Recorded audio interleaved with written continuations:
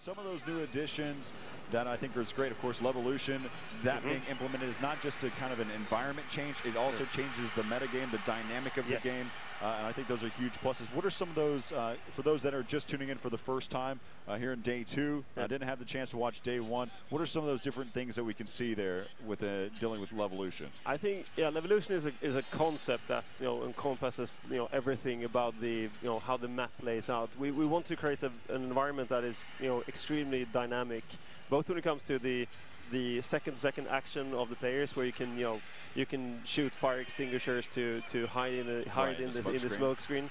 You have like alarms going off when you jump onto a car, for instance. You can hear where the enemy are in the environment. We have bigger things like the classic destruction of walls and smaller structures, and then of course have the big skyscraper on this map that you can actually take down, and then after that has happened, after that event, you actually create a big dust cloud that covers the entire map, that creates a new environment for all the players on the map, especially for people like helicopter pilots that have a very short view distance, and snipers that, all of a sudden it's not as effective. That's one of the things that we've been seeing all throughout day 1 was whenever that skyscraper would fall, the debris coming out there. I mean, it makes it difficult for even some of the recon classes that are trying to make some shots. So let's go ahead and go down that route as well.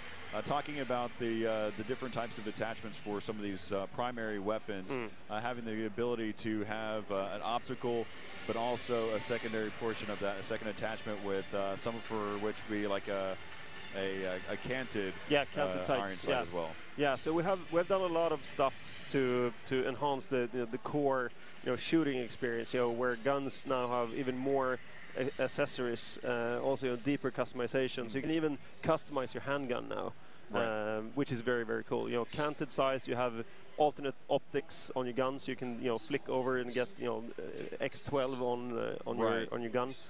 So there's a lot of big and small things that both for the hardcore Battlefield fans, but also for the newcomer, that is quite exciting. Something that I also noticed, so I remember that you're able to, in previous versions, you'd have the ability to change from a burst fire to an automatic to even a single shot, and that's still here involved in this game. And one of the things that I also saw as well in the recon with the sniper class, or having the ability to actually change your focal zoom, having seeing your rangefinder. Yeah, there's a rangefinder for the recon class, and also you can also have multiple zoom levels, which is very, very cool. So you can actually go from a 4x zoom to a 12x zoom in real time, so to speak. It's great. So for those of you that are at home.